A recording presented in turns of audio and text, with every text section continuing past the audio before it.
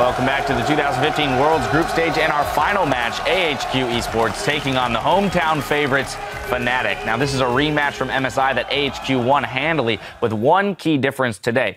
Reckless is in the bot lane. Yeah, when they played at MSI, they exploited Steelback in the bot lane. Mountain was able to get off a lot of ganks on the Urgot early. And now with this guy down there, he is not as exploitable of a bottom laner. He has been playing rather aggressive lately towards the end of the split, but he is nowhere on the level that Steelback was. Steelback averaged down in CS, and they had to come back from that deficit. This, not the same bot lane. He's also rocking a sweet ponytail. Yeah, Mini Warrior ponytail. Braid. There you go. There it is! That was so well timed. You can put your head back up, Reckless. Anyway, back to business. Yeah, and beyond that, you know, they've got a great bottom lane, but the rest of the team kept evolving, and I think that their mid laner for Bivin has turned into an absolute monster. This guy has potential out the wazoo. Like, he could go anywhere he wants, and, you know, we saw Rookie in that game performing very well, getting a solo queue with Teleport Echo. This guy went toe-to-toe with him and came out ahead. Yeah, and I'm not trying to take anything away from Bivin by saying this, but he was unarguably benefited by getting an overwhelming number of Victor and Azir picks over the course of the summer season because of a lot of the bans that were going against Tooney. So he benefited. But I agree, he's a much better mid laner now than he was at MSI. And even then he performed very well. This guy is developing wonderfully in his first year of professional competition. Yeah, even in Challenger back in the day, Cloud9 Eclipse, H2K, he was a player who had all of this potential to live up to, very young, large champion pool, and able to pick things up so quickly. So Febibin, I think, was an amazing pickup for Fnatic in retrospect, and he's only just grown, and he hasn't shown us just even the tiniest bit of what he's capable of doing. This guy has years left in his career, in my opinion. Well, now, of course, taking a look at their opponents, AHQ, what happened day one versus Cloud9? They played a very all-or-nothing composition. They wanted to set up a split push. They put the Rengar there to start feeding their solo laners. It's risky to do that because they had no wave clear. Now, C9 set up a heavy siege composition, so once Mountain's Rengar totally failed to do pretty much anything, they were set up just to siege. There was nothing AHQ could do, very short game. When you get those two kind of compositions going against each other, it's going to be feast or famine on either side. If Rengar had worked, we could have easily seen a very quick game with AHQ split pushing and solo killing people in the side lanes. So AHQ needs to mix it up. I just think Mountain needs to calm down, play a champion he's actually played in the last season, in the last split, and we'll see what they offer from there. Yeah, it was a very slow, painful process for them. It felt like AHQ was learning during the game, but every death was a lesson. It's 300 gold, 600 gold. We're learning 2 lessons here. What does Veigar E do? What does that do to us? How many stuns? What does my R do as Rengar? It took them so long to figure it out, and they didn't have it even close to down by the end of the game, and that's what cost AHQ. I want to see them go back to comfort. I also feel like those teams were backwards, like Cloud9 get their bottom lane advantage and transition into the mid lane, whereas on the side of AHQ, they try and give everything down to Arn, and Arn never got rolling. Nothing ever transitioned to that guy. The second item QSS and was doing no damage whatsoever. So looking for him to step up in this game, really get going. All right, well, that's what we're looking for. Last time today, guys, got to put you in the hot seat. Who are we looking at to take this game? I think that Fnatic are phenomenal at the moment. I think that they can go very deep in this tournament. I think they'll win the game. Yeah, I don't think there's any argument. Even if it was the same AHQ that we saw at MSI, I would still pick Fnatic here.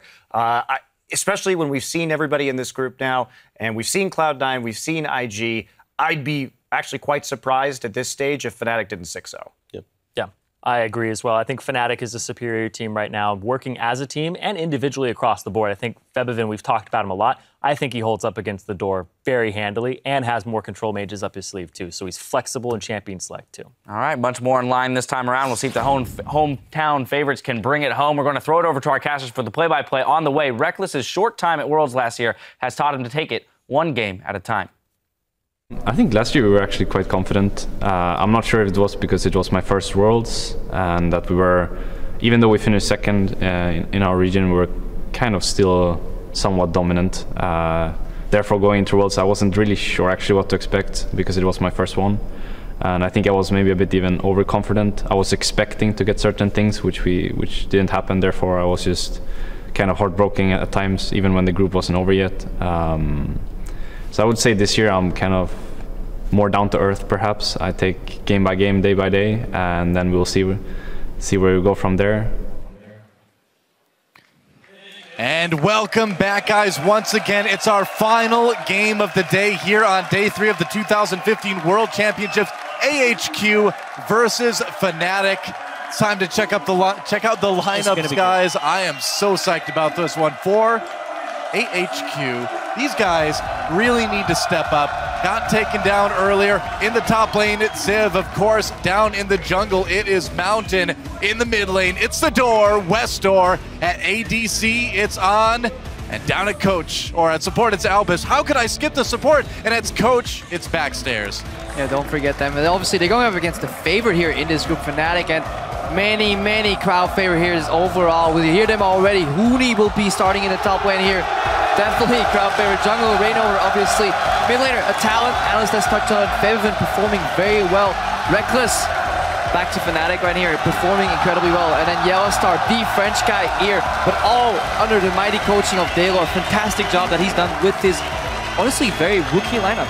Yeah, but such a good start for them against IG day 1. They need to be able to keep that up because of the stumbles of IG. It's the 6-0 just predicted. I wonder how much of that's going into their heads. Oh, maybe this is easy now. They have to keep focused. Yeah, IG will be watching this, and they want Fnatic to win this. Yeah, I mean, this is insane, right? Fnatic coming in, #1 in Europe, looking so good here already in Worlds. And this crowd, I mean, they've got the hometown hype going for sure. This crowd has never been louder than it is right now for this Fnatic team. Listen to these guys. I think we know who they're cheering for. Yeah, Yellowstar. Crowd favorite here. Definitely. If there's any player for me that deserves a deep run in the tournament, it has to be Yellowstar. The amount of things that he has given up personally just to reach this amount of success, because he has been at every World Finals, consistently high performer in multiple roles overall, and just what he brings to the table as a player, regardless of mechanics. We often call it like intangibles, whether you actually believe in that or not. I really think he deserves to be here, and I hope he gets a deep run. Well, here we go, guys. Picks and bans for AHQ versus Fnatic. Azir banned out against Febivim right off the bat. There's a Gangplank ban from Fnatic. Yeah, Fnatic had quite a unique draft in day 1. Hecarim top lane and Shen support, so a bit of a throwback to champions that weren't necessarily seen on the playoff patches. But what's interesting about this is AHQ is a team that had the most time off of any team at Worlds before arriving here, and they have not appeared to adapt well to the new game. So I wonder if it was a stubbornness on their part or if they just need a little while to warm up. They'll definitely need to look for a comfortable pick on Mountain. That is the way a lot of teams think Fnatic can potentially crack. Get a stronger jungler on your jungler player, and then try and shut down Rainover, who is actually the support for all these lanes. Once you get him down, then you can start tackling that wealth of individual talent in all these lanes. Well, and Elise can do exactly that. A very strong first pick for AHQ. Does leave a lot of power picks open for Fnatic, though. Elise was banned by Cloud9 against AHQ, so this is a logical pick. Look at Rainover. It's a bit troll. I'll show you how it's done, kid. Get in the opponent's mind. Oh, yes. Remind him. Now, very often we see some juggernauts here locked in. You know, Darius being picked up early rotation. Is Fnatic going to do the same thing? I mean, we saw Darius win in our last game, right? But the win wasn't because of Darius. I feel like we haven't seen really any wins where you could say the win was because of that Darius.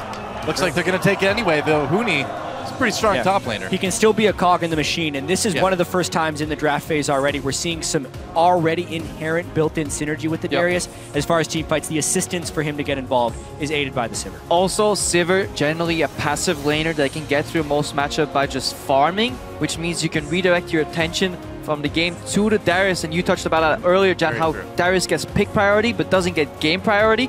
Fnatic already looking to do that with this draft.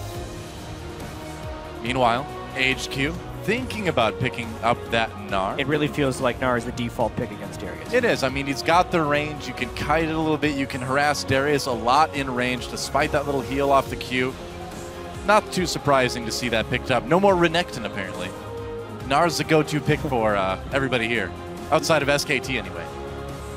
Not everyone can be Marin, unfortunately. That is true. Jinx possibly picked up as well. Looks like the timer will count down, and yep, it will be Gnar and Jinx locked in. I like it.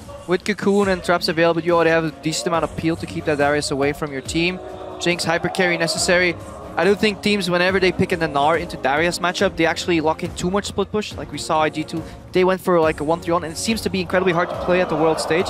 So more teamfight oriented picks could be big.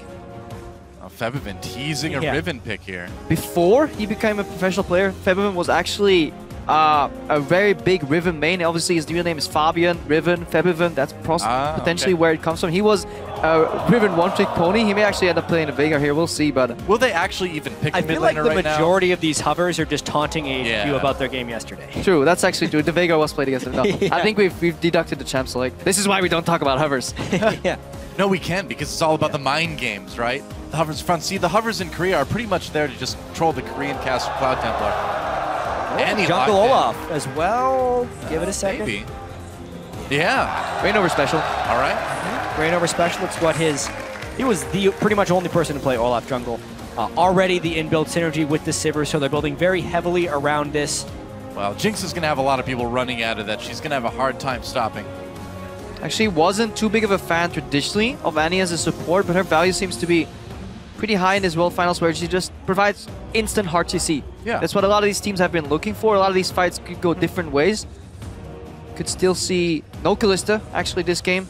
Well, you're trying to get on the Jinx, right? And I mean, where you've already got the top lane picked, you can't go to like a Malphite or anything right now unless it's a rare Malphite support. So this makes sense. Put Olaf in the jungle. Wouldn't mind to see a Morgana here, honestly, coming out of the Albus here. Black shielding that Jinx, keeping her alive. No axes, no Annie stun available. Kiting those Juggernauts. Oh boy. Fizz, but the Tom Kench, it's the seafood duo. Unbench the Picked up Kench. by AHQ. Unbench the Kench. Yeah, Westar goes back to Fizz yet again. It's expected. It was banned against him almost every game during the regular season in the LMS. It was countered yesterday by a nice pushing comp, and Fnatic has been spectacular notations. If Febiven picks a somewhat safe, long-range, wave-clearing mage, it would fit right into what Fnatic wants to do. Zilean would be an unlikely choice, but something that perhaps could handle that Fizz. You know, I mean, the Veigar, we saw it work really well into the Fizz last time. You know, is Febiven willing to play that kind of champion? Does the composition really require a Veigar? He has so many more options that he could play. Veigar is tricky. Westar obviously has learned his lesson. Hope he knows that matchup a little better. Feels like a Victor game. I agree. Any game feels like a Victor game. What about a Yorick game, guys? No. No. Oh, okay, I was going to say. Orianna makes a bit more move sense. speed. There we go. All right. Also more shielding for assassination. Very well-rounded composition here from Fnatic. Yeah. The weaknesses of Olaf and Darius as champions, obviously, that they can't get to their targets. Double movement speed steroids here, a support that can lock the enemy in place. Obviously, will rely on being eaten up by his support, save him out of that damage. And I'm thinking about the way AHQ wants to play this game. They need Ziv and Westor actually to have pretty strong laning phases because they need split put pressure in order to get flanks for some team fights. I really do wonder, Fnatic is such a good team as a unit with all the move speeds synergizing with the two champions that want to just run straight at the enemy. Also, just look at the innate amount of wave clear that Fnatic has ready. Even Olaf with a couple axes puts a wave lower. Orianna instant clear wave. Sivir instant clear wave. The hardest part for HQ will be their wave clear. AoE rockets from Jinx is their best wave clear tool. That is really rough if you get any amount of gold behind. Now we saw the Bard from IG. Now we're seeing the Tom Kench from AHQ. Are one of these slightly more unorthodox support picks going to work? Obviously, the Bard didn't do it. We'll see if Tom Kench can pull some slack, pull the line, I would say. If you had Tom Kench on the line, you'd probably get away with it. Crepo, have you saved any like Tom Kench jokes? There's a bunch of unbench to Kench memes, but we're going to let Twitch chat fill that one up, hopefully. All right. Well, guys, if you are on your phone, you want to use that Twitter hashtag AHQ win if you think they can take it, or hashtag FNC win over to @LOL Esports. Let us know what you think as we move into our final game of the day here on day 3 of the League of Legends 2015 World Championships. AHQ versus Fnatic. It's time to get onto the rift. If you're unfamiliar with Tom Kench overall, his job is really to be a pesky nuisance and peel. To stop people from getting to your AD carry. If they do, then disengage, eat up the AD carry. We may see another aggressive 5v5 here though. Yellow start instantly charging up that stun. He is when played well, he is one of the most annoying supports to play against. It's almost like The way it feels when trying to kill a support when they have a Kalista on their team is like trying to kill an AD carry when they have a Tom Kench on their team. You go for him, Kench eats it, has all this great health, you feel like you're wasting your time trying to hit him, then the AD carry gets spit out in the other direction. So is it dinner time for AHQ? 30 seconds until minions. I wonder, a little bit of wards going down, some very, very safe fanning going on from both of these teams here at level 1. Mountain and Ziv, those guys really need to snowball their matchup, really. Get that top lane ahead. Mountain needs to get some aggressive ganks off. Olaf, no flash. If you catch him in the jungle early when he's low, you definitely can kill him. Yeah, a little bit of a slightly late invade, but again, you know, no real deep wards for either of these teams. As it looks like we will have a bit of a jungle follow early on. Do you think they're going to send Huni down to the bot lane right away, or is he going to stick with Reignover for a bit? Pretty much every team starts with at least a 2-camp double jungle as far as top laner and jungler go. Even if there's no lane swap, it's more efficient because the junglers save damage and the top laner is able to go to lane with extra potions. Look what Reckless and Yellowstar are doing though. They're not going for Krugs. They may secure a 3rd quadrant here for Fnatic overall, the way this lane swap could play out, because AHQ 4-man starting in their safest quadrant overall. It's true, AHQ is getting mind-gamed a little bit here. Depends which... No, Fnatic's not going for a camp at all. They were expecting a start in that quadrant and were looking to harass instead of just starting on a Grump. That could have been really huge. And then obviously Reignover and Huni are just going to continue double jungling. No reason for Huni to go to that bot lane when there's so many camps available. Yellowstar is just on scouting duty. That's all he needs to do. Find and locate the enemy jungler. Now he's potentially counter-ganking some level 2 cheesier in the mid lane. Good try for this early gank here. He's got that stun loaded up. Could go for a flash W or something. Or just walk in and try to get the flash out of Westor. Reignover coming over too. Westor already getting very low. He hits level 2. Yeah, Westor smartly playing towards his strong side of the map where all his allies are, so would have been really hard for the Yellowstar to actually get something on that. But I love what Fnatic did right here, shortcutting the double jungle. And it's going to be a dragon, but the tempo loss for AHQ is huge here. As far as gold and experience goes, Fnatic is going to have a really big edge on this, as well as they're going to get control of 3 of the major buffs. They can even, they can send Huni top right now, push in the tower relatively delayed. Reignover can return to his jungle with all 3 camps and the Scuttle Trap still available. Whereas at the opposite side of the map, there's only a Grump left for AHQ to take, so very big tempo swing. Yeah, early dragon taken by AHQ, but Fnatic responding with a lot of pressure here in this top lane. We'll see if AHQ can get any sort of semblance of equalization down in bot. It's going to take a long time. Yeah, I've seen these trades go a lot of different ways. If a team is snowballing really heavily, it almost adds insult to injury to the team that didn't take the dragon, but that's after they make a mistake. If Fnatic plays this properly, they will hold an advantage, and by the time the next dragon comes around, they would be able to capitalize on that advantage, just due to the extra golden experience they gained while the 3-minute dragon was being taken by HQ. Last game, Huni forgot to take that tower down. If you remember, he left it on a couple of hits. This time, they're guaranteeing, they're sharing the gold too. Reckless needed a little more gold for his item. Huni, that wave is being bound, so he can safely farm. He's not going to be punished in this Gnar Darius matchup, as many top laners have so far. Yeah, and all of this with the bottom turret for Fnatic really not taking any damage. Oh, the Q stops Reckless for going back. Reckles. Technically, it is written Reckles. Yeah. It is. You spell it phonetically. All the way back in his first major tournament, IPL 5, the Reckles and Reckless debate was in full swing. I still want to call him Reckles, but I've just gotten so used to calling him Reckless because he says so. That's one of the things about esports, is that you don't really always know how these guys are going to pronounce their names. Like, try casting in Korea sometimes, man. We had Gorilla go from Gorilla to Galera, back to Gorilla again. Expression, we're like, all right, it's misspelled Expression. We're just calling... No, he wants to be called Expression. It's not easy sometimes. Actually, due to... And, do you call him A-N or N? You just gotta go with it. If there was an H, I'd call him On more. Interesting, though. The way HQ interrupted them completely changed their Reckless state. Huni went around. Reignover right there. Actually, Ziv comes back in. Where's that flash? He's gone. First blood goes to Reignover. Whoops. That was huge, and specifically credit to Huni for getting the apprehend during the Gnar jump. We've seen so many Darius Gnar ganks be attempted where that apprehend does not catch the Gnar. But Huni was able to do it. AHQ felt comfortable because Albus canceled 2 backs and they thought Huni was actually being swapped down to the bot lane, but they actually just pathed it around together with Reignover. Lulled Ziv into a fake sense of security and then punished that. That was actually a very creative play there by Fnatic Meanwhile, in the bot lane, on and call him whatever you want, he's just freezing, not putting any pressure. A 4-man roam. Westdoor takes the south door out of the mid lane to try to escape with his life. Won't need to burn any summoners, it looks like. It's an effective door to take. It is. Yeah, here. I do have to mention that the 80 carry priority for AHQ is really huge, and the fact that they forfeited so much and still not gained a major advantage for and over Reckless is disastrous for AHQ. As far as 80 carry CS differential at 10 minutes goes, AHQ had the highest of any team at Worlds with over 10 coming into this. And Reckless is actually a pretty conservative laner, so if AHQ is going to win something, it would have been that 80 carry matchup. But with the way these lane swaps are being engineered, Fnatic is just winning across all fronts. Huni hasn't gotten that much CS though. He's still even CS here with Ziv overall because of the way He's got a lot more gold though, globally. Yeah, obviously he was part of that first spot, so he's definitely in a comfortable position. Overall, just due to the level 1 start, HQ, they did something you really can't afford to do on the world stage, which is a single quadrant start jungle with no backup plan. Jeez, it's like a 2K gold lead already for Fnatic at just under 7 minutes.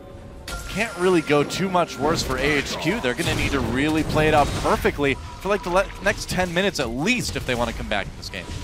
Yeah, and at the very least, push down the turret. They're leaving it up. They're not getting any gold influx to them right now, and they're stuck in these defensive lanes. Maybe their hope is that the next time Fnatic tries to push a turret, they can win a fight because they're still technically CSing pretty well as a team.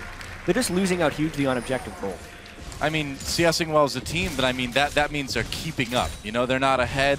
They need turrets. They need that gold. I agree. Febvin getting a little bit more for himself. And gonna grab that blue buff too.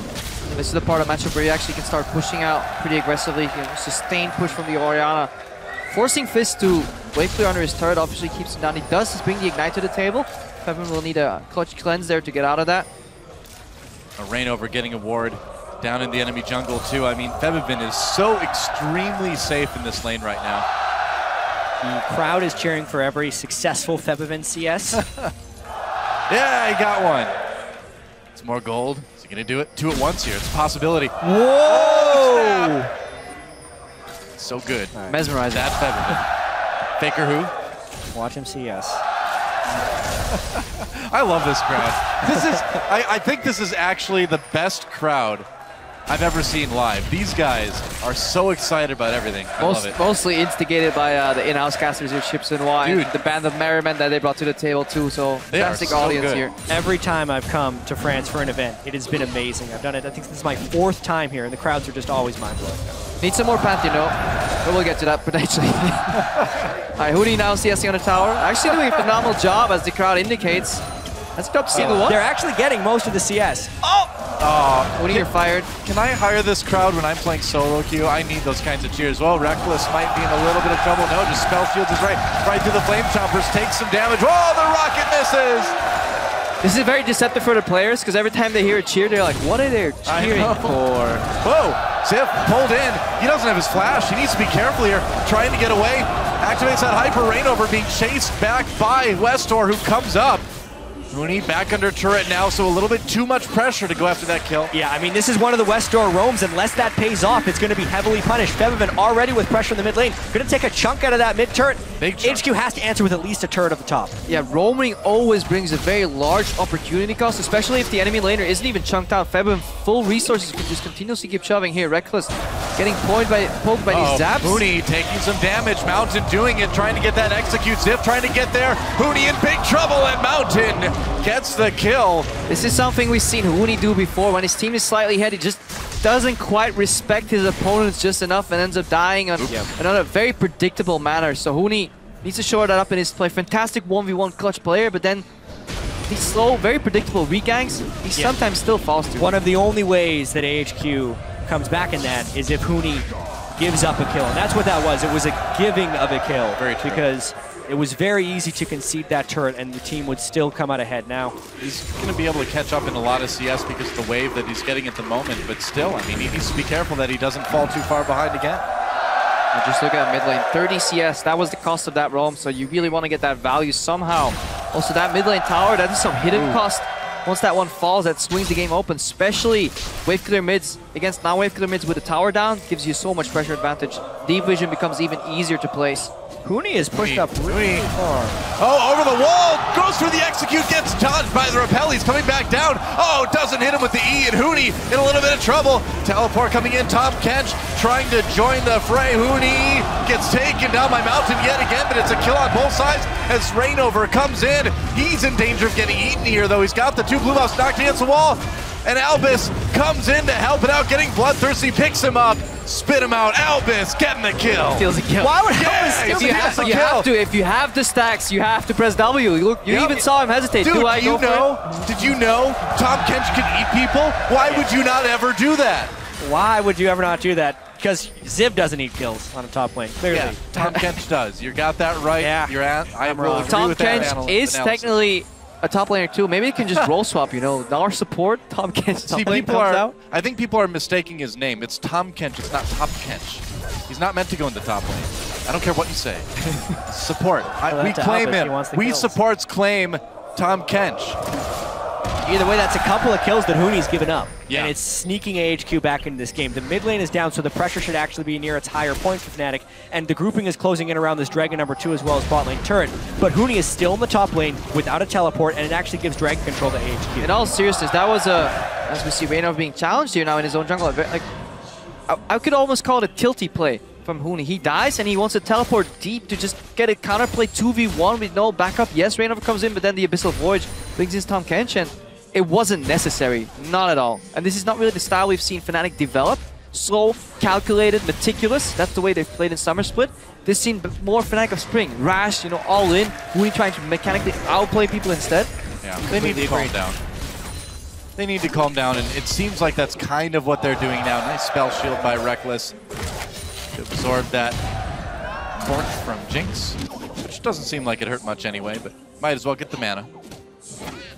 Ziv. Yeah, he's now pulling ahead. Yeah. It is a very straightforward matchup to play. Stay out of his apprehend range. Yep. That is TLDR in our Darius matchup. Oh, Mountain trying to make a play with Albus onto Rainover here.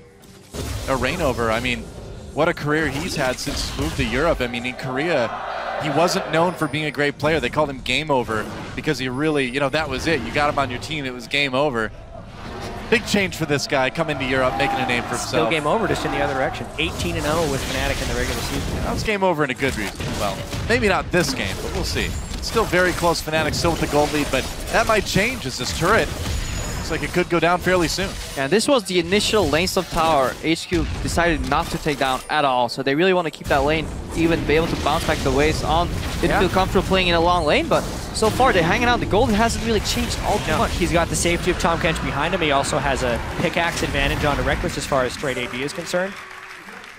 The only danger would be a yellow star all-in with some gank potential, but they're very happily taking small chunks out of that turret. And those plays on the top lane, that lack of pressure has kind of locked up yellow star too, because he's now stuck dealing in that bot lane, keeping Reckless in lane, but traditionally we've seen a lot of roams come out of yellow star. Him together with Rainover at this point in the game, you would very often see them roaming, but AHQ, they have some really good vision control. Look at those 2 pink wards and 1 extra up top. Like the base position of pink wards have been filled, so HQ a lot better position in this game compared to last. I'd agree. You know, one interesting thing about this game too is that the kills haven't exactly gone to where the teams would prefer them on. A couple to the junglers, one to the support. All right, smoke those pink wards. Yay, ward. They're gone. I guess so. Well, there's that. And immediately HQ actually has to retreat. You feel the pressure. Because they have no vision within their own jungle, which makes an incredible feeling of pressure right there. Because if they stay under the turret, for all they know, they could be getting 4-man-do. Hello, Darkness, my old friend. Get back to base, pick up some items. This does finish it very early. But even to go back and get the wards, it's still dangerous. Unless they can actually see Fnatic recalling. But if Fnatic plays this right, they will recall and fall. That looks like it's going to be a turret for Fnatic.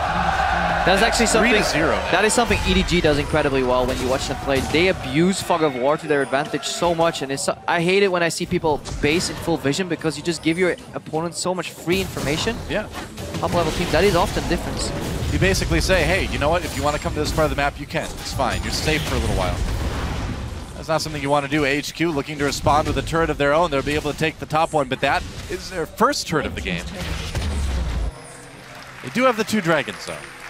And that bot tower could fall down soon, too. Yeah, really could. There's a chance that HQ has held out pretty well from the early game pressure disadvantage they opted into with that dragon. the mistakes that Huni granted can almost slingshot AHQ ahead if they are able to win a team fight of some kind. And remember, Westor is a very good assassin split push player on that Fizz. Whoa, on the Timber gets all- popped. They're going after him here. Westor gets stunned by that Timbers. Could be in trouble. Turning around as the teleport comes in for AHQ. Ziv is there as well, too. That's a kill for Westor. Fnatic getting Reckless as Reckless tries to escape. They come in, they get a kill, but it looks like they'll pay for it. Jinx Rocket, non-consequential.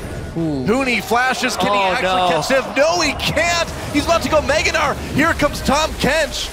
Not going to be able to catch Huni. Here comes... You know, he could just pick up Ziv and run after him. He's got that move speed, but it doesn't look like they're going to go for it.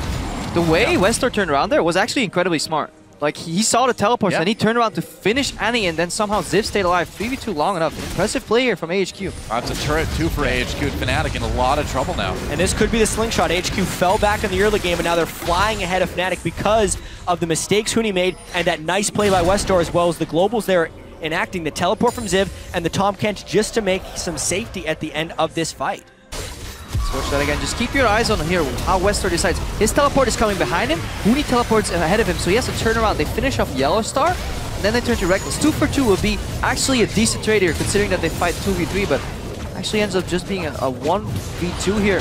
Kill trades, and then Ziv still survives. Really nice jump And forces the flash. barely outrange. Or gets the flash, you know. Yeah. Tomato. Technically, he forced flash because it was used. We talked about Huni. Have no cooldowns. It's flash. I mean, we talked about Huni waiting, of course, to use that apprehend until the hop started. He didn't that time. He used it really early, right after he got in, and that made it easy for Ziv to escape.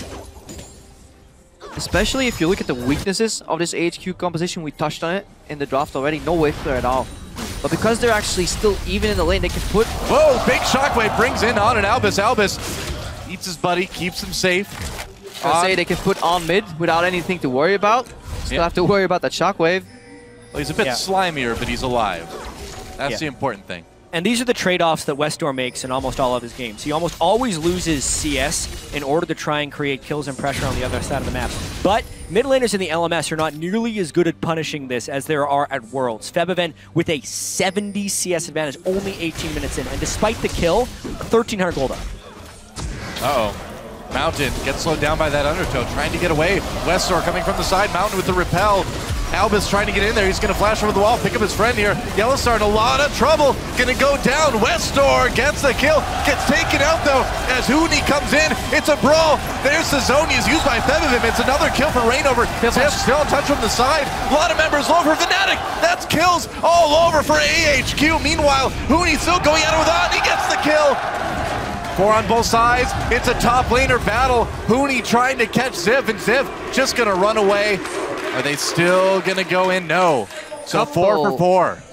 Couple team fight mistakes in this fight still. Febiven flashed into a wall, and then AHQ committing so hard to kill the support Yellowstar after he's already used Tibbers. Questionable move there by Westor, spending his ultimate for that, but overall a 4 for 4 trade. So, and this is not the controlled game many were expecting after Fnatic strangled out IG 2 days ago in the first game here at Worlds. This fight in particular, total chaos, really. The annoyance of Tom Kench showing true here, flashing over the wall just to eat, and that prolongs the fight. So yes, Westor went on a bad target, but it was the target his fish landed on, and he's really just trying to get kills to start his goal beat off. The big thing here was the way the front lines were playing.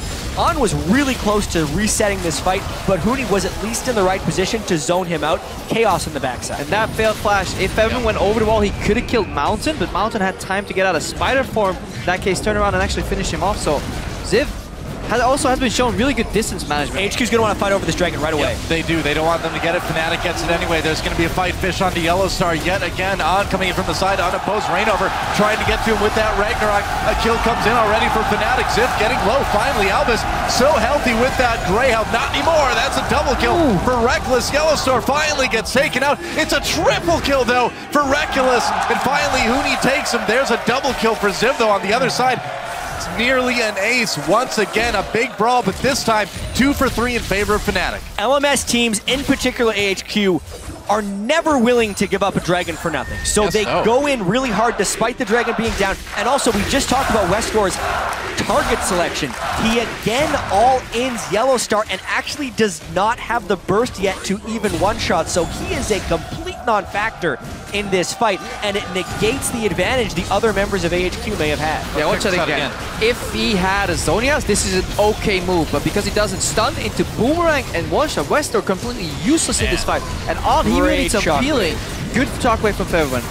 Yeah, and then you can see the Super Mega Death Rocket almost take them out for On, but Featherman sits at full health for pretty much the whole fight, and Ziv is unable to dodge the outside of the Darius Q on that occasion, which ends up trading the shutdown gold to Huni. Speaking of Darius, he's getting some items, he's getting some kills. Huni much more relevant now than he was a couple minutes ago.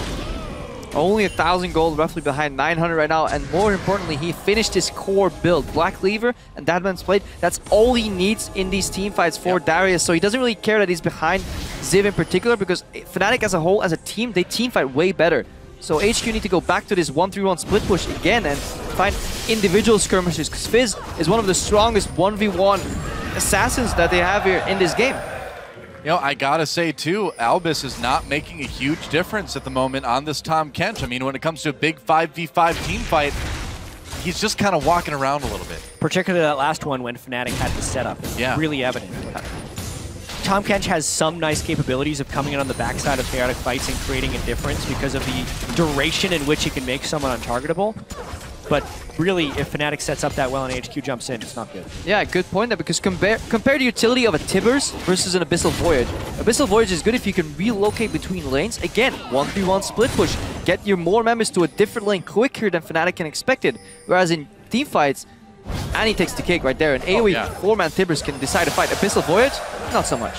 We're only 22 minutes in, and Featherman has nearly 100 CS over Westor. That's insane. The kills are even. Westor has been trying to roam and make plays, but the goal difference is 2,100 in that mid lane, and if an Orianna gets ahead, it shuts down Assassin. We're also averaging 1 kill per minute, something we did not expect from Fnatic coming into this match. AHQ we did, Fnatic not so much. It was such a tactical game for Fnatic in their match against IG. Here they are playing really crazy, honestly, being so aggressive, being overly aggressive at times, wanting to get in there for the skirmishing, and AHQ is answering. They're saying, all right, you want to fight? We'll fight too.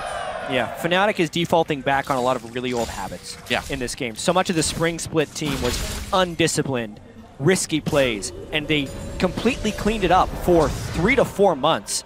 But for whatever reason in this game, AHQ's has brought the old Fnatic back. Well, I mean, they're lucky. Fnatic they're barely making it work at this point, but this game is so close. AHQ could still turn this around anytime. That's the way, honestly, if you look at a team that is this crisp at Fnatic, you can take 2 approaches. Either you play the same crisp game style that you're not used to, or you bring them down to your level and you try and beat them with experience. And that is the approach. Controlled chaos here from AHQ, but they'll need some fancy moves right now because Fnatic, their fundamentals are still better. Their vision control, especially on this Baron buff, is just a lot more advanced than what AHQ is used to. Well, they're finally, Fnatic that is, getting a little bit of side wave control back in that top lane. We'll see what they can do in the bot lane with Huni here. This Ziv, this Gnar is still pretty fed. Yeah, and Frozen Mallet, if he gets in split push scenarios, he can completely dominate Huni and then have some teleport advantage. You can see he's consistently pushed up on that side of the map. Yep. Split push is almost set up for HQ. They just need to get this wave in neutral or pushed in and then have a perfect 1-3-1. Unless Westar basing. Now, Dragon is coming up in a minute 30. Just everyone base. Yeah, because Dragon's coming up in a minute 30, man. You gotta get ready to fight again. Yeah, let's team fight that Dragon because our composition is totally built around that. Oh, yeah. It's exactly the way AHQ plays, whether or not their composition is built around it or not. The Dragon is where you team fight. And if you're not ready for that team fight, you are not winning those games. It's like in that way they're 300, man. It's like, this is where we fight. This is where, well, we might die too, actually, but well, they'll die a little bit. That's how it's been going for AHQ. 11 to 11, something's got to give. Like, what is your profession? And Tahm Kench is like, cooking. Like, no, you're supposed to say war. Sorry. Feels like eating. Eating. He does have a certain amount of swagger to his walk. He does. He does. He has a jolly swagger, I would say. Though, I agree. Outside of all the swagger, yeah, I'm glad you agree there, Jen. Has had some really good positioning overall. And kiting, even though not many people have been peeling for him, he's done a decent amount of damage with those AoE rockets in fight, and has really dodged quite a few, shockwaves and just sidestepped a lot of the abilities. So keep your eyes on him for the team fights. Westor is the big name, but Ziv and On are the carries of this team, through and through. They also became a much more powerful team when Mountain started jungling for the team and Albus moved down for support. So really, Westdoor is a cog in the AHQ machine, and he's trying to fulfill his role right here as a teamfight flanker, but he needs to make the right decisions. This time, if he pulls a backline move, at least he has the Zhonya's Hourglass, so this fight should be more interesting. Meganar is in the top lane as the dragon spawns, so they have a very finite window here. Deep wards though. The jungle's on Krugs coming back right now, so very delayed on tempo here. Maybe they panic again. Fnatic going for this dragon. Can the steal happen? Oh, he gets it. Mountain steals the dragon. That's not bad. Don't have to fight for it. You could just steal it. That works. Why not? Genius. All right. They're one step ahead of us, Jack. He had flash, he had the repel, it wasn't respected by Fnatic. They didn't use any spells to zone out. Honestly, I think they were too ready for AHQ to just pile in and fight them again. Yeah. They kind of forgot about the obvious play. That's the Elise steal who has an execute and therefore can outsmite your jungler. I think you're absolutely right. Well, stun onto Zip. This may have not been wise to come down. You're going to take a lot of damage. Goes Meganar at the last second. Oh, here comes Westdoor looking for some kills. Misses his ultimate, though. Fade away from Reckless. Can he survive the playful trickster? He can with the flash. Mountain still harassing that AD carry. Oh, there's the damage! And there's the kill for Reckless. Meanwhile, a ton of kills for Fnatic as they chase away AHQ. Zip forced the flash. Huni didn't even hit the E. They can turn onto this Baron whenever they want. Such good juking from Reckless, and he has faith in his own mechanical ability. You can see upgraded hits Alacrity boots because he knows he has the mechanics to sidestep, and this just gives him that little extra edge. While everyone was trying to kill Reckless, the rest of Fnatic was cleaning up on the backside, and that's the game-changing moment in this game. Yeah, such a fantastic play there. Ziv coming into harass, but Fevin should have the Zoko. Huni should get back to the Baron. That goes down. They got it. If we see that again, I want to see if he actually shielded that fish from Westdoor. I wonder. I think he did, and that means the fish will drop down. If you have the spell shield on, the fish will not latch onto you. It was right on him. I mean, he must have, right? Yeah, it looks like Westdoor did the dash to him and then fish right away to kind of cancel the cast animation, which normally locks it on. But Reckless, I think, saw it coming. We'll see in the replay. And then somehow, the back end of that fight got completely slaughtered by Reynov and Huni. You can just imagine that Olaf and Darius had just had a fun time whacking away. Everybody was looking at Reckless, including AHQ. Boy. Okay, here we go. Brothers. Let's see what happens here. Yeah, it was a nice start by Ziv, considering how caught he was, to get the Gnar stun into the wall. And let's see Westdoor. It was point blank right on Reckless, but doesn't stick because of the spell shield. Yellow Star does get taken out here. But and again, on the bottom end of your screen, you don't see it, but On is just getting wrecked there in the fight. Good shockwave from Febiven. And again, nobody is peeling for On. The composition is built actually around a hypercarry Jinx, but nobody's helping him in these team fights. Yeah, saying good luck to Jinx and like running off is not generally the best way to keep your ADC alive. Yeah, and now Reckless has a QSS, so even if he doesn't spell shield the fish, he can QSS to drop it and still walk away. Not to mention, Febiven is kind of sneakily carrying this game. The amount of pressure he's put and CS he's picked up while Westdoor is attempting shenanigans is really giving Fnatic a huge edge. He's had some great shockwaves in team fights, and Fnatic uses that Baron already to take out the tier 2 turret in mid. Febiven has just overall become a very consistent force on Fnatic, and they can just lean on him even when one of these side lanes perhaps doesn't get the win they require. You can always rely on Febiven to have at least even or ahead CS, and then he can even just shine in teamfights. So Fnatic overall using that to their advantage. Pretty sure this is the largest mid lane CS discrepancy yet. Yeah, it's huge. It's massive. Just like the massive damage going down on that mid lane turret. AHQ, the desperation is real, man. Are they going to fight it? Not just yet. The turret goes down. Fnatic moves in with that Baron buff to try to go for the inhibitor. Huni tried to flash play there. Didn't work out, but they get the inhibitor. There's some synergy on that basketball Darius with Orianna. There can be. The Sivir is down and the Darius flash, so HQ wouldn't mind a fight here. I wonder if they go. Oh, Yellowstar has to flash away. Huni, or Zip rather, gets a Gnar out. They pull him in anyway. There's the fish on the Reignover. Still, the carries for Fnatic are okay, and that is going to mean the damage turns around. Double kill, though, for On. That's the beginning of the resets. That's right. Westdoor getting the kill, triple kill, and that is nearly going to be an ace. It will be the ace as Febiven finally gets taken out. Kill for Tom Kench, and AHQ gets a near clean ace. I love the way On plays this fight. After his first kills, many Jinx players would just storm forward to get resets. He actually sidestepped one of the ball movements from Febiven, then went in for the play. At the end, we see how much damage that ball can do, because this could be an entirely different fight. But overall, Fnatic, they stayed a little too long. What a massive turn in this game. Yeah. That was such a huge gold swing. Not only are they getting 2 turrets off of this and an ace, those were shutdown kills on a lot of people, so that's an extra ignition of gold into that team. It's now a 1,000 gold game despite all of the punishment they've taken early. All right, let's check this one out. How did this all end up happening? We have to remember that the flash on Darius was down as well as the Siverald, so they can't actually disengage. Then, Shockwave doesn't have much impact because of the pull by Westdoor, and On is untouched since Darius can't flash to get on him, and because the Shockwave was used elsewhere. Yeah, that 4-man stun from Ziv, even though he just hit one guy with the ulti, the follow-up there hits 4 people, stuns 4 people, and then On with some good respect there for the Orianna ball from Febiven. Yeah. They just clean up that fight, and we see just how important the cooldowns are for Fnatic's lineup in these fights. You know, I feel like we've been seeing Huni all game long taking these excessively risky plays, like trying to get the flash engage. It's flashy, but you're already killing the inhibitor. Just be happy with that. You always have to see what does that play generate in terms of objectives. Yeah. If the inhibitor's already down, why would you flash it? And then you look at the opportunity cost of that play. What can we lose if this goes wrong? Apparently a lot. They lose the Baron buff, they lose the fight, they lose some turrets, but they come right back and take this bot lane tier 2. So Fnatic, despite the game getting a little bit closer, seems to have bounced back quite nicely. They've got the waves where they want them to. Yeah, that was actually the first negative Baron power play of the tournament when Fnatic had Baron. They lost gold in the eventual exchange, but this Dragon is now huge. AHQ, if they get this, start the timer for 5th Dragon. Can Westdoor flank? Will be a huge question in this fight. He's going to try. Oh! No, that's a ton of damage. That might be it right there. Okay, well, there's the answer to the question. Can they steal this Dragon, though? Mountain, I don't think he's even going to try it. It's only 2nd Dragon for Fnatic. It's a big one, but AHQ can let this go. Yeah, they needed to. Febiven took Westdoor to half health before the fight began. 600 ability power right now on Febiven already. Slam that door. No more 5 Dragons, at least for another 12 minutes.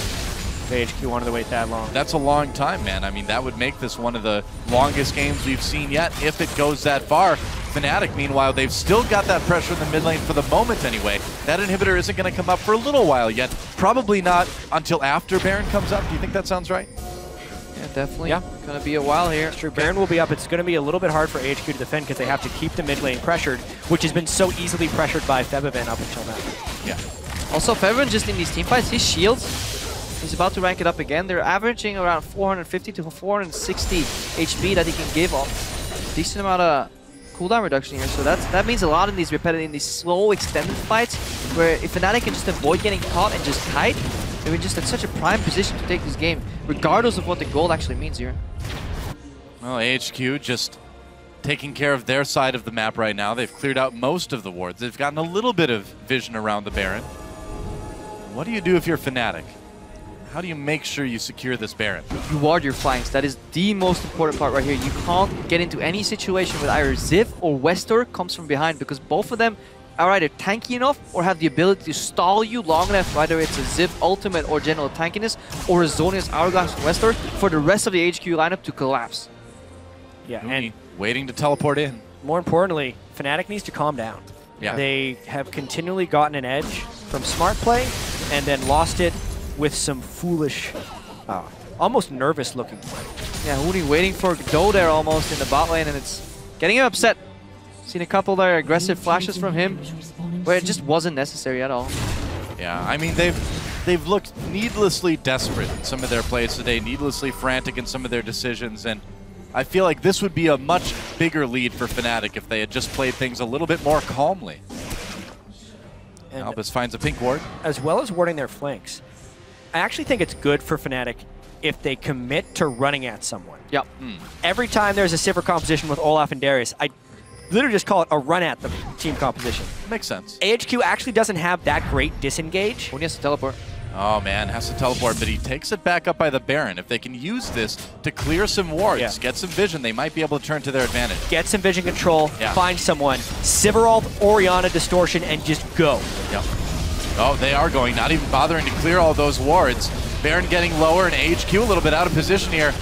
Albus thinking of coming in, takes a big chunk from Febvin. They need to turn here. Baron's not dying. Yeah, Soon there we enough. go. Here they go. Silver ult popped already. Febvin on the outside of the fight doing the damage. Ziv trying to get back there. A kill for him already. Huni not really doing a lot. And now AHQ, they've got Fnatic on the run. Reckless has to pop that spell shield. Big shockwave though. They could maybe turn it around. No, it's a double kill for Ziv even though he is out of the fight. Fnatic, though, they fought it to a bit of a standstill, but I think AHQ still came out ahead. Yeah, AHQ may very well win this game in tremendous comeback fashion. Febiven is doing all that he can to make sure Fnatic doesn't lose this game. Specifically in that play, if you're going to just run at them, why get yourself low at Baron in the first place? By starting it, they only weakened themselves for the eventual fight, and they ran headlong into Meganar. You have to be able to time it so he's not Mega. Fnatic, they start a fight right now with imperfect vision right now. They can collapse them by Meganar. Look at that ulti from Ziv here. Yeah. Even a 5-man shockwave is not going to make it because Albus did a really good job there eating his AD carry on max range damaging, and at this point HQ have win the fight. They actually overstand a little bit into the shockwave, make it a little easy. Mountain jumps for no reason at all. They could have disengaged it, but overall, this is the very few times we see Fnatic play into their opponent's hands the way they have been doing this game. Yeah, there was perfect rage bar management by Ziv right there. And Fnatic, if they're going to be making that play, they need to be able to track the rage bar of Ziv as well as just have better overall vision control. But they are playing a little bit frantic, and now they actually don't get to make controlled, reliable plays because the game is even. They're actually needing to take some risks now if they want to actually win this game. Yeah, look at how heavy they invested in vision. Sivir ulti, Talisman of Ascension, and Righteous Glory. If you have that much itemization and picks invested in movement speed, then you really have to make it work. And by the time you start losing the fights, the movement speed becomes irrelevant because you do not want to run into your own demise. Yeah. Trying to hide in the Baron pit for the moment. They're going to start Baron, actually. No vision right there for AHQ. Going for it. They need to be ready to turn again, but taking more Baron damage. I feel like we've seen this we before. talked about. That's right. Oh, the ultimate's up. Huni tries to pull an Albus, doesn't get it. On doing some damage from the side. They back off a little bit earlier this time. Potential rotation here mid, though. Fnatic do have an incredibly quick Baron, but this is what it seems like a panic Baron to me, and panic Barons are very symptomatic to poor shot calling, something we haven't seen from Fnatic at all. Oh Look boy. at the mid lane. The standoff. Westdoor is pushing without teleport, so we'd have to make it down really quickly. And Fnatic, their Baron's actually not that quick, so he might make it back for this fight. Ziv does not have Meganar. He's there already. Fnatic is low on 2 tanks. He's back there going in there trying to rush down Ziv and Mountain, but here comes On and Albus as well. Westdoor, Playful Tricksters doesn't get the damage. Fnatic still posturing around this Baron. The dance continues. On very confident in his support there. He gets grabbed there by the Apprehend, but Albus says, well, I'll just eat my AD carry and it'll be K. Yeah. Spits him out again. And hesitation there on Fnatic's side too. They could have engaged on, but they're so afraid of that time Kench Devour, they really don't want to commit to it. This game is so close, but Westdoor putting the pressure on the mid lane. When he comes back to clear, he doesn't have that teleport yet though, and now HQ going for that crucial 4th dragon. It's looking better and better for AHQ, but this is really anyone's game. It's become so tense here at 38 minutes. Yeah. But in terms of styles, AHQ is forcing Fnatic to dance to their tune. This is AHQ's preferred playstyle overall. This is not what we've been used to seeing from Fnatic. Well, AHQ, they've got 4 dragons now. They've got pressure on. Now you do have to get a bit frantic if you're Fnatic, you know, right? Now you do have to try to take some of those risky fights. You cannot let AHQ get that 5th dragon. 6 minutes Absolutely. remain. Ziv has also been showing what a good top laner he can really be. Yeah, he is having a phenomenal game on Gnar, 8, 2, and 11. This spacing just in general, rage bar management and spacing on Gnar is the 2 most important things you can do, and he does it beautifully. Every fight so far he's come in with at least a good solid Gnar ulti if he wasn't follow-up stun, and his rage has always been ready. There's fairly limited disengage for AHQ to prevent Fnatic from running at them, but pretty much every time Fnatic has tried to group in a team fight, he's landed a massive Meganar against the assaulting members of Fnatic. Yeah, Ziv Really has gotten impressive. so big here. They're going to go in again, trying to jump onto Ziv. Rainover really fast. They're going to turn onto Albus. They've got him a bit separated, but he's still tanky with that gray health. Going to go down, though, and Rainover barely lives. This could open up a Baron, though, for AHQ. Ult popped out by Westdoor. Devin pops that Zonia's. Can he live through it right in the Flame Choppers? Big shockwave, though. AHQ still with the edge as Rainover and the rest of Fnatic make a run for it. There's a double kill for Westdoor. This one looks like it could be over. Yellowsword turns for the stun. It's not enough. It's going to be another near ace. Huni wasn't even there. Fnatic, they went for a fully unload on the Toad, but it wasn't enough. Look at how tanky Albus was. He stayed long enough to trade his life almost for Reignover on that jungle OF. And where was Huni through that entire fight? Yeah, not That's there. really it. So many mistakes from Huni this game, but honestly, AHQ has capitalized so after such a large deficit, they're going to look to take a surprise win over Fnatic. The death timers are very long, and Huni has to pull a miracle here if he's going to keep Fnatic in this game. Flash is available for Huni. This may be the time he actually wants to use it. Yeah, maybe. We'll see. Tries to go in. There goes the first Nexus turret. Ziv has done such a great job carrying this game back to Meganar. One last time, throws Huni against the Nexus that AHQ is about to take out. AHQ takes down Fnatic. AHQ bounce back from their day one upset against Cloud9 and make this group really interesting. Yeah, they do. Wow. And Fnatic, phenomenal first game of Worlds. Second game, like we talked about, going back onto some of those bad habits. It's definitely, I don't want to say a worrying trend, but it's something to be a bit concerned about, isn't it, guys? Isn't it one and the same? It is. All right, we can just use that. Yeah, the fact that Fnatic defaulted to some of their older habits. Especially Huni. Huni had a very poor performance. That was the beginning of the loss of their lead. I mean, that Gnar matchup, again, it proves that it may not be worth picking that Darius so early on first rotation on west side, because every team just has a comfortable answer for it that doesn't really give too much away. And I mean, I still just can't get over how needlessly frantic Fnatic looked, especially Huni, making these plays he didn't need to.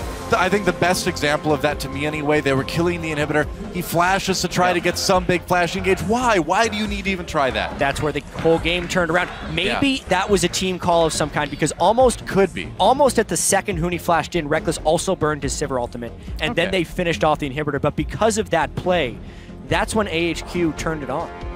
But not to discredit only Fnatic here, but gotta give props where props is due, especially to On in these team fights.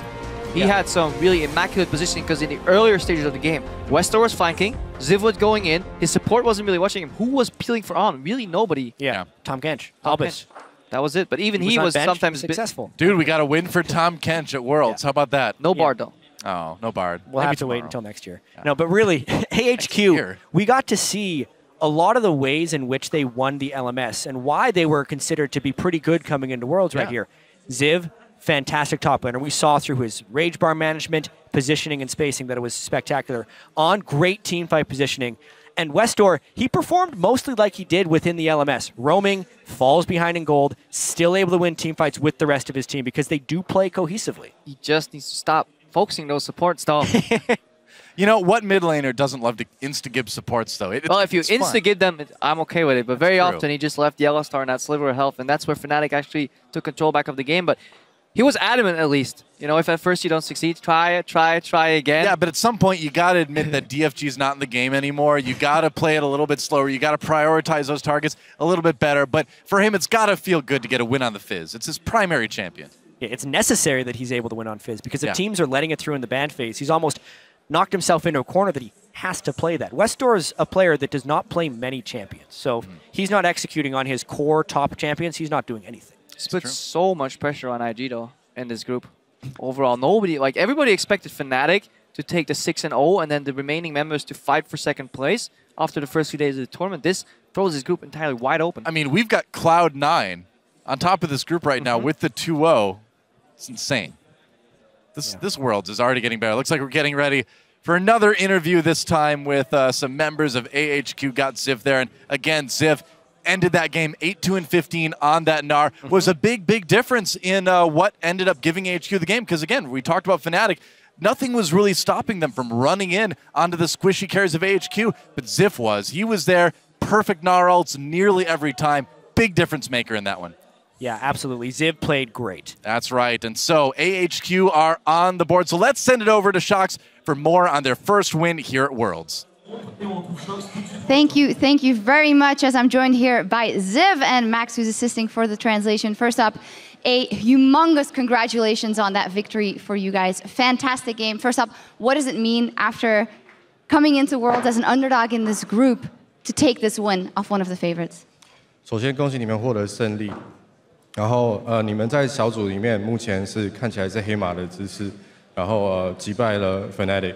那你们现在对这种感觉有什么感受如何？就是觉得很开心，因为毕竟我们第一场打得并不是很好，所以这算我们的开壶这样子。We're really happy to get this win because we didn't play that well during our first match, and this is our first win, so we're happy to have that. Well, you guys played very well in this match. Ziv, we know you're the Summer Split MVP over in the LMS, and we were looking forward to what you could do here. Tell me about this matchup versus Huni, one of the best top laners in EU. 我们知道你夏季赛是 MVP， 然后打得也很好，这场比赛你表现得也很好。那你跟 Huni 对线这点有什么想法？看对他的表现如何？你的表现如何？我觉得 Huni 在对线上就是表现得非常凶，所以我觉得他很容易在一些失误之后马上想要把它打回来，所以我觉得这是我们很容易找到他失误的地方。I think Huni plays really aggressive, and when he makes a mistake, he always tries to get it back. So whenever he makes a mistake and tries to be even more aggressive, we capitalize on that. Can you explain a little more? Was that the key to beating Fnatic, that they get overconfident in the mid game? 想请教，可以解释一下说，是因为你觉得 Huni 是不是太自信了，所以这是你们打败他们的其中一个原因？其实也不太算是，算是我们团队上配合比较好。Not entirely. We think we had a better team fights and better chemistry. You had incredible team fights and incredible shot calling at the end of that game, so congratulations. With this, what does this mean for you guys? How far do you think you can go in this group knowing that you just took down Fnatic? 你们的确是团队打得很好，那你们已经拿下这个胜利了。那接下来这些比赛，你觉得你们在小组的出现机会大不大？然后对小组的看法？那我觉得我们只要在保持这状态，我们的出现几率就很高。然后小组上 IG 好像状态也不太好，所以 C9 有点就是超乎预料的强，所以我们觉得下一场对上 C9 我们要认真讨论那个选角之类的。I think if we capitalize on this and if we keep our condition up, there's a good chance that we'll get out of the group. It seems like IG isn't conditioned that well either, but Cloud9 has surprised everybody's expectations, and now we're paying more attention to him. We'll be very careful preparing our next match against them. Well, it's certainly possible. The group is wide open. Congratulations, and thank you so much for the interview. Guys, it's bonkers over here in Paris. Wrap it up. I feel like bonkers is a good word for it. when Cloud9 is sitting 2-0 atop the group. That's not even our best team from NA. That's our 7th best team. Damn. Come at us. Come on. NA strongest region. Okay. Well, then I humbly suggest something I've been suggesting for a long time, which is that we move to, you know, we had Battle of the Atlantic in the offseason, Pacific Scrim. There it is. Korea and North America. Yeah, 1 versus 1, 2 versus 2. Let's do it. I like this idea. I'll pitch it to the execs. Cool. I'll pitch it to the execs. It's catchy. China wants nothing to do with this. Keep us out of it. All right, but in all seriousness, this game, you know, early on, we were looking at it saying, oh, okay, Fnatic, typical Fnatic. They're building an early lead, 2K very early on. And then AHQ clawed their way back into it. Ziv, that man on the screen there, was a huge role in that as well. Why you got to do this to me? I just said Fnatic would go 6-0 and then AHQ actually shows up. No, I was really glad to see that AHQ got it together. This is much more what we were expecting from this team, not the pitiful first game that they showed us. And you know, Ziv had a great role, and I will talk about it, but Arn, they put so much into it. They refused to knock the turret down because they want to get levels and farm onto this guy. And when it gets to late game, and Arn, whatever you want to call him, he is amazing AD carry. But what I love about the draft here is they pick Tom Kench. Yeah. They pick Tom Kench for On. Every time On is in trouble because there's an Olaf and an Annie, they're going to run straight at him. He's like, oh my God, he's going to be there. Oh my God. And he clenches for the Kench and he gets inside the belly and then he just runs away. It was so good. I loved Albus in these fights. Yeah. The way he was picking him up and running, the direction he was running was always really good. He was never putting him in a bad position. And he even used it to bait a couple times. So the way that this Tom Kench was played out, I think was a great debut and showcase of what the champion can do. And I don't think this is the last that we've seen of him, especially in Team teams that love protecting their AD carry. Yeah, with these low mobility hyper carries, Tahm Kench becomes incredibly relevant. And you could see that this is something they had really practiced coming into this match, that they knew exactly. Albus was so aware of cooldowns and when he could eat the Jinx and when he could spit the Jinx back out safely. And let's talk about what that does to the rest of the team fight, because all of a sudden, mid laner, top laner, no need to peel. You can just dive the heck out of the enemy backline, and that's what we saw time and time again. Westall flying in on his Fizz. You have this Mega Gnar nailing people with a wallop. It wasn't even the Mega Gnar half the time, and across the board, AHQ thrive in chaos, and that is exactly what those fights were. Exactly. It's so hard to go for proper target selection when there's a Gnar in the middle of your team, a 40% CDR Fizz, and that's when the breakpoint started happening, where he's able to Playful Trickster, Zhonya's Q, Playful Trickster again.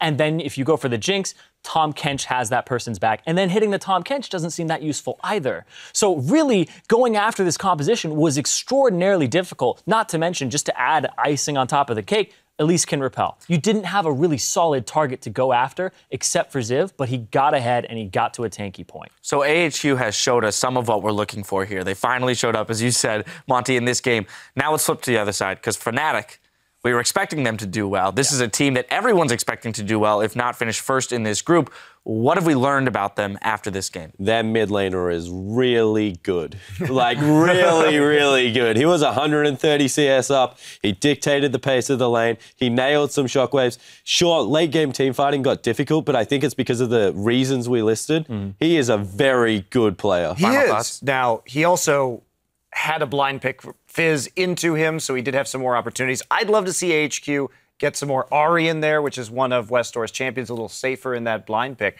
But man, Fnatic, I think we're seeing over the course of this tournament, no one really knew what this patch was, 5.18.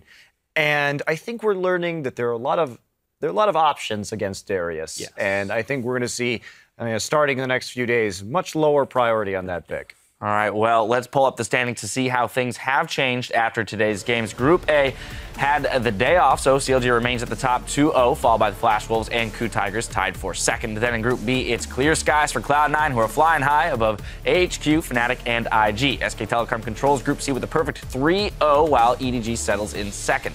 Finally, in Group D, KT Rolster and Origin are undefeated, while LGD and TSM are still looking for their first win. A big part of C9's second win was a one fight that got Viciter on Twitter, who writes, "Sneaky and Incarnation, that was a beautiful dragon fight by Cloud9. Let's check out your world's big play of the day."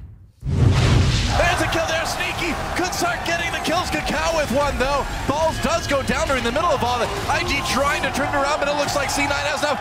Triple kill for Sneaky. See how Incarnation and Sneaky do work here. Whoa. Gets the static shift crit as well as the dunk here.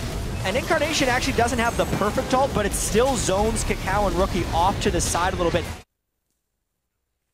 I mean, this fight to me just showcased the strength of those two players, given all the things we talked about with Balls having been behind and fighting to even stay relevant in the game. They have to rely and fall back onto these two carries so much to carry them through these games. It was a great core. They had a great laning phase as well. Both of them were about 40-50 CS up between Incarnation and Sneaky, and they were able to fall back on their shoulders and allow them to win the game. I did think that team fight was a great showcase of the position that Sneaky can have on that team and how he's been a consistent threat throughout the split. Even when his team isn't doing too well, he still holds positions like that and holds his ground. Well, if you want to see more plays like that, make sure to meet us back here tomorrow for the final day of Week 1. We'll be starting the day off in Group D as TSM challenges China's LGD Gaming. Then it's on to KT Rolster versus Europe's Origin. After that, Invictus will face off against AHQ Esports. The action gets underway at 2 p.m. Central European Time, 5 a.m. Pacific, so mark your calendars. Looking at the lineup, though, gentlemen, which of these games are you keeping your eye on to close out our week? CLG Flash Wolves. That's the one I'm looking at personally, because I think that CLG might have what it takes to close it out against the Flash Wolves and sorry, KOO Tigers. KOO. Man, the Tigers, Wolves, Tigers, Wolves. They already beat Flash Wolves. Too many I want to relive that. I'm gonna go watch the replay later. But yeah, KOO Tigers versus CLG, because I think that in KOO's current state and what I've been hearing about their scrims very recently, I think that CLG is going to be the team to actually come out on top of Group A. Definitely possible. I'm looking forward to the KT Origin matchup, just because we have these two 2-0 teams. Both of them have been drafting very intelligently. I'm really just looking forward to the pick and ban phase of that game in particular. See, I'm confused right now because I don't know whether I want to watch IG play or LGD. I don't really want to watch either of them play if they continue to play like they're playing. It's okay to want to watch a team from a different region. It is, I promise you. But it's because I'm perplexed right now. I just don't know if there's a complete misread on where power lies within the world of League of Legends, and I was fooled the whole time on whether they just haven't showed up. So I want to keep an eye on the Chinese team, see if they can get it together. I'm with you. The KT Origin game is going to be very interesting, to say the least. Well, now for myself and the entire live broadcast crew, thank you for watching, and stay right there for another episode of Worlds Tonight in just 15 minutes. First match, it's going to be an amazing one. It's China's Edward Gaming versus South Korea's SK Telecom T1. That's a trade kill back in Pond. Now stuck on top of the Dragon. Faker gets his first kill of the game, and it still trades back and forth, but EDG are routed. Faker picks up the kill. Mako's next easily, and there's really not much an amazing Jade's going to do on this one. Pom-Pom's yielding for a bit of damage. Zone needs to buy some time. SKT, undaunted, take down Edward Gaming. Fight.